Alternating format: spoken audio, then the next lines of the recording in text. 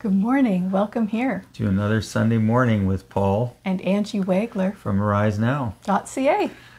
Yes, well, we are delighted to be with you here once again on a Sunday morning. We look forward to these times when we can spend together and looking into God's Word together, and trust that it will be a time of encouragement for all of us. Yes, and we have been looking at Psalm 25. Yes, that's right. We've been on a journey there through these wonderful verses. We've entitled the overall theme for this is Show Me Your Ways. Show me your ways. Yeah, this is a theme throughout Psalm 25, is the whole idea of the calling out to God to teach us, to guide us, to show us all of his ways. And I trust that that's the cry of your heart and the desire of your heart as we walk through these verses together. And so today, we've gotten up until this point to verse 9, I believe. So Yes. Today we're going to look at verse 10. Yeah, so just a quick review. We're not going to review all the verses. If you missed some of the previous You ones, can go back. Yeah, You can go back. You can find them here on Facebook. You can find them on YouTube, Arise Now YouTube, or on our website, arisenow.ca. Right. You can find the latest ones on the home page, but there is a tab that you can find them some all of the there others. as well. And so we encourage you to check them out if you've missed some of the previous ones. But last week we looked at verse 9, which is he guides the humble in what is right and teaches them his ways. So we spent a whole show talking about what it means to be humble and how we can walk in that each and every day. Right. And so you have it open there. I do. What is verse 10? Verse The 10. one we're going to look at first today. All the ways of the Lord are loving and faithful for those who keep the commands of his covenant. Right. Does it say the commands or the demands? Demands. Yeah. Oops. I was like, Let me reread that. Yeah. Let me reread that. For the sake, I'm on verse 10. Yeah. All the ways of the Lord are loving and faithful for those who keep the demands of his covenant. Right. Which are commands, I suppose. Yes. I was just like, okay, because, we have different translations, and then we generally use the NIV, but even the NIV has updated versions. So it has different wording, so that's why I just wanted to make sure what that was, because I thought, well, it could maybe say commands. But so let's just ponder that. All of the ways of the Lord are loving and faithful for those who keep the demands of his covenant. So if we're not, following the commands of the Lord, we're not going to really think of his ways as being loving and faithful. Because we don't want to follow them, right? We're going to think of them as being harsh, demanding. Well, or just like, why would I want to do that? Then we might think of them as being dumb, but it's interesting because that whole idea of the demands of his covenant, that can seem kind of like a heavy. It can come across like, oh, it's a heavy weight to bear. All of these commands that were given in Scripture of things, of the ways that we should talk and the ways that we should act and the ways that we should think, right? The commands of Scripture, right? They can sometimes, maybe the enemy wants us to feel like, oh, they're burdensome. And they become a heavy on us so that we feel like, oh, I can never keep all of that, so then we just give up. Right? That could be one of the ploys that the enemy uses, one of the tactics he uses to frustrate us and to get us to just like turn away. Is like, oh, who can follow this God? We're just going to go our own way, right? But it's interesting, and we want to look at this whole idea of the demands of his covenant and that all of the ways of the Lord are loving and faithful. And to do that, we're going to look at a few verses in the New Testament. Okay. So maybe, Angie, if you want to look up 1 John 5, 3 and 4, I think this is a good passage to put this in the proper perspective, the whole idea about his commands and the demands and, the ways of the Lord being loving and faithful. 1 John 5? Yeah, 3 and 4. 3 and 4. This is love for God, to obey his commands, and his commands are not burdensome. For everyone born of God overcomes the world. This is the victory that has overcome the world, even our faith. Right. Oh, maybe read 3 and that 4. again. Yeah, read it again. This is love for God, to obey his commands, and his commands are not burdensome. For everyone born of God overcomes the world. This is the victory that has overcome the world, even our faith. Right. So in this passage, John is addressing this whole idea of the demands, or Right. or Or all the commands. commands, right? And he's saying this is love for God. This is evidence that we love God. We will obey his commands. And then he right away addresses the whole idea of the thing that this could feel like a heavy. Right. And he says his commands are not Burdensome. right. Jesus said something like that. Yes, and that's another passage we want to just highlight is Matthew chapter 11 verses 28 to 30. Jesus said, "Come to me." I'll just quote this one. Okay. "Come to me, all you who are weary and heavy laden, burdened down, and I will give you rest. Take my yoke upon you," he says, "and learn from me, for I am gentle and humble in heart." And then he goes on in verse 30, he says, "For my yoke is easy and my burden is light." So the whole idea of the yoke comes from the what was common in those days, where oxen, a pair of oxen would be yoked together. Right. To do their work in the Right. field. So if we were a pair of oxen, going to pull things, we'd have this. How do they go? Well, I don't know. They're like a They're like a big cow. yeah, so maybe they moo. I don't know. But anyway, you don't have to try to imitate that. But anyway, so if we're a pair of oxen and we're yoked together, there's something over us that we cannot Both eat. of us. We whichever way. Both of us. Yeah, well, there's something over both of us. Right. That means if I want to go to the left, the only way I can go there is if you come with me. Right. Because I can't go left and you go right. Right. We have to go together. We have to go together Either this way or this way, right? Because we can't. If I want to go this way, I can't get away because. And we may think, well, that sounds horrible. It's like, I want to be free, right? I don't want to be yoked with anybody. But Jesus is saying, for my yoke is easy. And so this is the whole idea of that his commands are not burdensome. This is love for God, going back to 1 John 5, to obey his commands. And his commands are not burdensome.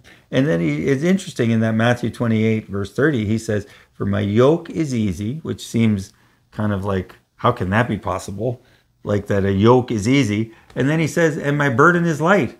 Well, how can a burden be light? If it's light, it's not a burden. Right. I mean, that's the way we would think of it logically, right?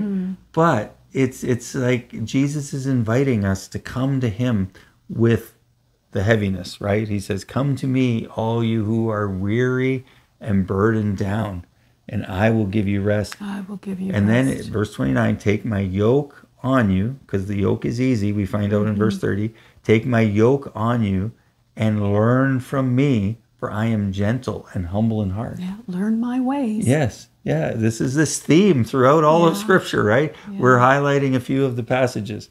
And so...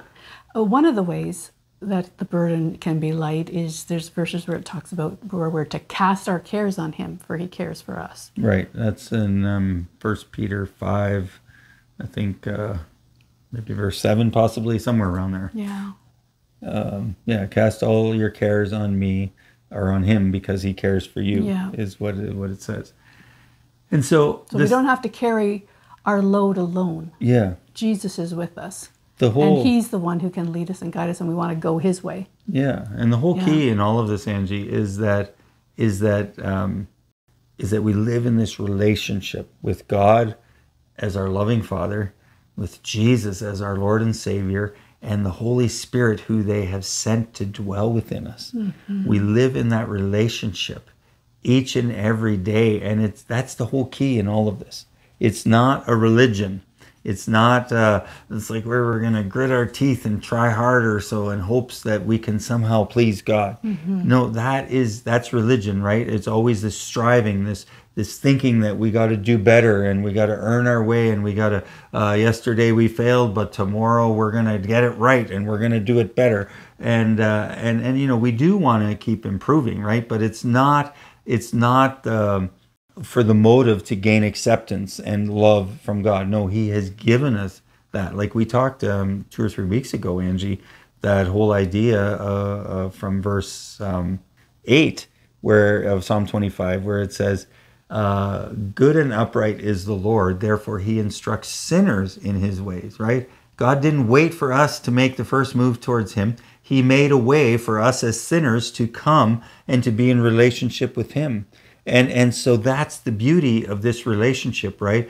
God gives us the gift of grace, that which we don't deserve. He gives us salvation. He gives us a way to come and be in relationship with Him through what Jesus has done, His death on the cross, where he was the perfect sacrifice for your sins and for mine, and so that we could receive this free gift of salvation. And now we live in this relationship with Him each and every day. And as we do, the love that we have for God grows, and we receive more and more of His love. We become, as it talks about in Ephesians chapter 3, I think around verse 18 or 19, where it says, I pray that you being rooted and established in love, right? And so we become each and every day a little more rooted and established in the love that God has for us. And the end result of all of that is that we want to do what He commands us to do. This is love for God, 1 John 5, verse 3. This is love for God, to obey His commands. And His commands are not burdensome. Because when you really love somebody, what do you want to do? You want to do everything that you can to please them. And to just, like I'm thinking of you. Like I just want to do what I can. What do you want to do for me? I just want to do what I can to please you. And I can name a few things that you do. You'll load the dishwasher. You'll sweep the floors and vacuum the floors. And But we want to do things that please the other person, right? When we love someone, right? Mm-hmm. And so that's the beauty of this whole thing that can seem like a heavy if we don't have the foundational aspect of the relationship and the love that God has for us and that we have for Him. That has to be at the heart of our journey, right? Yeah. Because if it isn't, then the demands of His covenant seem like a burden, and they can seem like a heavy. So there's another verse, John 14, verse 15 and 16. This is going to use the words of Jesus to highlight this as well. So remember, the yoke is easy, the burden is light when we come to Jesus. And then let's see what He says in John 14, verse 15 and 16. Okay. If you love me, you will obey what I command. And I will ask the Father, and He will give you another counselor to be with you forever, the Spirit of truth. We're supposed to, that's starting in 17 there. Yeah, but basically the key thing in that is, if you love me, you will obey my commands, right? And that's what we've just been talking about, right? Right. If I love someone, in this case referring to you, I'm going to want to do things that please you and that benefit you and that benefit our relationship, right? I'm not going to want to do something that hurts you, that whole idea, right? Right. And we're not always going to get this stuff perfect, right? But that's the beauty of this relationship that we have with the Lord, right? We're growing, and there's much grace. I love how it says in Hebrews chapter 4, verse 16, let us come with confidence to the throne of grace so that we may receive mercy and find grace to help us in our time of need. That's Hebrews 4:16. So there's this throne of grace, right, that God sits on, and we can come with confidence there so that when we have messed up, we will be given mercy, right? And we come, like we talked about last week, with humility. We acknowledge and we confess where we have failed and we have messed up, and we have sinned, right? Where we have wanted and taken our own way. And then we can receive the mercy, and then we find the grace, which grace is not only us being given what we don't deserve, but it's also a supernatural empowering that is given to us so that we can walk as followers of Jesus here on this earth. So we can receive mercy and find grace to help us in our time of need. And I'm just feeling like, as we're speaking that there's some of you who are feeling like, wow, I am in a time of need right now. And so we just want to spend a moment there and just pray for you, specifically for you who are feeling like there's this big need that I'm having right now, and I need some grace. I need some supernatural empowering. And so, Angie, would you just say a prayer that would just meet, that God would come and meet those people who are feeling like they're in that place right now, in this time and in this place? Father, we thank you that we can approach your throne of grace in our time of need. And I just invite you just to lift up to him. Just say it. You can say it out loud, say it in your mind, what it is that you need, what it is that you're facing right now, where you need God's help. Just tell him right now. Father, you hear these cries. You hear these needs. And I thank you that you said we can approach your throne of grace in our time of need, and that you will give us the grace that we need. You will help us. You will show us the way. Mm-hmm. Thank you for that. Yes. Amen. Amen. Well, we expect God to do amazing things in your life as a result of you calling out to him to come and give you the grace that you need. And so, Angie, this is the beauty of this relationship that we are in. That yes, there are demands, the commands, the ways that we are supposed to walk with the Lord. I mean, he gives us, Jesus summed it all up in I'm not sure the exact reference. It's somewhere in Luke, where he says, people are asking him which is the most important commandment, right? And he says, he sums it up as this: is love the Lord your God with all your heart, mind, soul, and strength, and love your neighbor as yourself. And everything else hinges on those two things, right? Mm-hmm. But which is first? Love the Lord your God, right? Yes. And then out of that flows this love for others. For others, right? And so it all flows out of that, right? Mm-hmm. And so we want to respond in loving ways to people around us each and every day. And it flows out of that loving relationship that we have with God. I think that might be Luke 22, 34 to 36. I don't know if I got it right, but no, I think I'm too... That's the rooster crowing. No, maybe go back, maybe Luke 19 or 18. Anyway. Oh, I think it's Matthew, maybe Matthew. Anyway, it's in there. I'm sorry, I don't have the exact reference. We're all befuddled today.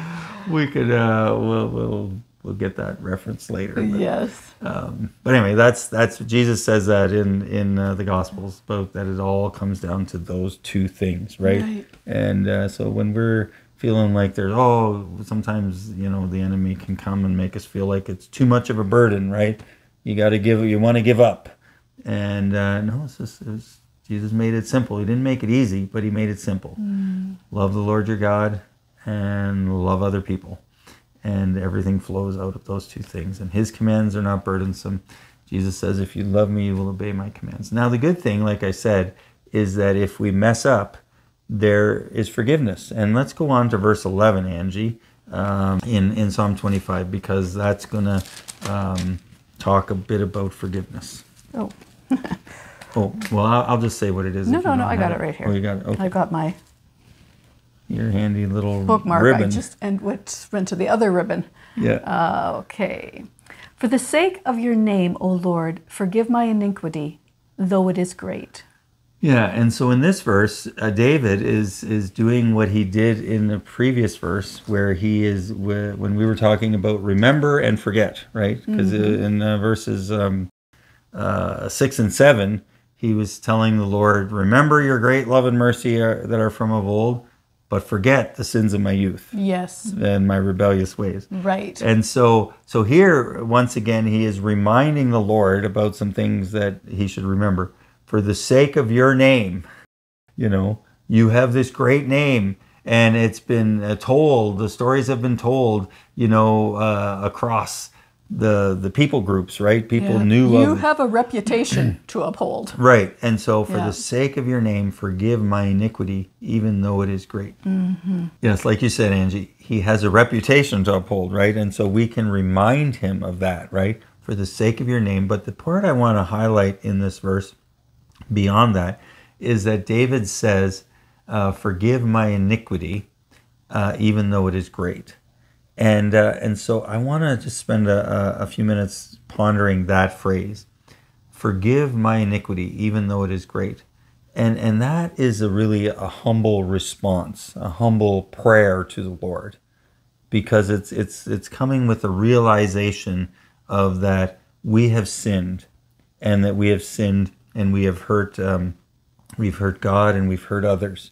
And David, in the cry of his heart in Psalm 51, where he's praying, about the sin that he committed with Bathsheba and her husband and all of that stuff, which we won't get into that story today. He is acknowledging the greatness of his sin there as well. And so here he's saying, forgive my sin, or forgive my iniquity, which is his sin, even though it is great. And so I think that there's a whole thing in this that we want to highlight, and that is that we want to realize our own sinfulness, and we don't want to downplay that. Mm. And so, Angie, sometimes I know I'm in conversations and people we're talking about something that happened. It could be somebody's done some horrific thing, a horrific crime, maybe, whatever it is. It could be any number of things. And then people might say this comment that I've heard numerous times is like, how could anybody do that? Right. And sometimes, we can think when we hear of horrific things that have happened that somebody has done to somebody else. Yeah. We can think that, like, how could anybody do that? But in my heart, I always feel some caution around that, because I always want to function with an awareness of the potential of my own sinfulness. So I like this phrase that about any variety of things that have happened that other people have done. I like to remind myself regularly of this, and maybe you've heard this phrase before, and it goes simply like this: but for the grace of God, there go I. And so I realize that in my own heart, in my own being, there is potential for evil. There is potential in all of us to do things that are not good, right? And so when we see that in others, I think it's good not to be like, oh, how could they do that? But it's to be compassionate and to be loving, in that realizing that they can be forgiven of that as well, but also realize, but for the grace of God, we talked about that grace, the throne of grace, right, that we come to in our time of need, and that we can receive grace and mercy to help us, right? And so, but for the grace of God, without that in my life, who knows what I could have done, right? Mm-hmm. And we want to realize that each and every day. And I think that serves as a protection and a covering and a blessing even over our lives, that can keep us walking in the ways of God. Right. That can keep us obeying His commands. Right. And just last week we talked about humility, and that's part of humility, I believe, is being reflective, and having that soft place before God, that we want to come before Him. We want to recognize, we want to confess when we're sensitive enough to know when we've gotten it wrong. Yeah. I found that verse because I picked up my own Bible and I knew where it was on the page. All right. Matthew 22:34 to 40, where Jesus is asked by the Sadducees and the Pharisees, Jesus had silenced the Sadducees. The Pharisees got together and asked him, which is the greatest commandment. So anyway, but we want to turn to Luke 18. I'm going to turn there. Okay. And there's a verse there that connects with what we've been talking about, but for the grace of God, there go I. And this is a parable that Jesus tells. The title of it is The Parable of the Pharisee and the Tax Collector. Can I read this one? Sure. Okay. Well, sure. I was the one who brought it up before the show. That's okay. It's several verses. Why don't you turn there and I'll read the first few verses and you can read the last few verses. Okay. Luke 18:9-14. And this speaks of this whole idea of what we're talking about, that we want to be aware of our own sinfulness. So like David says in this verse, for the sake of your name, forgive my iniquity, even though it is great. He's acknowledging that his sin is great and that he has failed, miserably, right? It would be another way to put it. So this is a parable of the Pharisee and the tax collector. Verse 9 of Luke 18. To some who were confident of their own righteousness and looked down on everybody else. Isn't that kind of what we want to not be like? Prideful. Right. And that's this whole thing of like, oh, how could anybody do this, right? But for the grace of God, there go I. So remember that. Jesus told this parable. Two men went up to the temple to pray, one a Pharisee and the other a tax collector. The Pharisee stood up and prayed about himself. God, I thank you that I am not like all other men, robbers, evildoers, adulterers, or even like this tax collector. I fast twice a week and give 1/10 of all I get. But the tax collector stood at a distance. He would not even look up to heaven, but beat his breast and said, God, have mercy on me, a sinner. I tell you that this man, rather than the other, went home justified before God. For everyone who exalts himself will be humbled, and he who humbles himself will be exalted. Yeah, and so that's kind of connecting with what we talked about last week about walking in humility.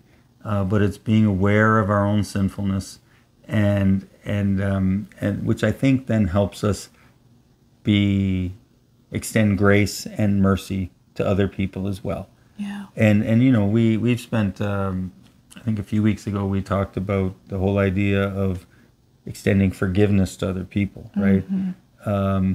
It's hard to extend forgiveness to other people if we're like the ones Jesus describes in verse 9, confident of their own righteousness and looking down on other people, right? So we want to walk in a humility, walk in a gentle and with a gentle and humble spirit, so that we're aware of our own sinfulness, and that when others do wrong against us, we can extend the same grace and mercy to them that has been given to us. For the sake of your name, forgive my iniquity, even though it is great, is what David prays in this verse in Psalm 25:11. So, Angie, I think we're going to maybe leave it at that for today. And then the next week, we're going to get on to verse 12 and beyond. And that's going to start another theme of the fear of the Lord. Yes. And we're going to see what the Lord has to show us about that. Right. Well, thank you very much for joining us today. And come back again next week when we carry on. Yeah. And until we meet again, stay awake and stay alert.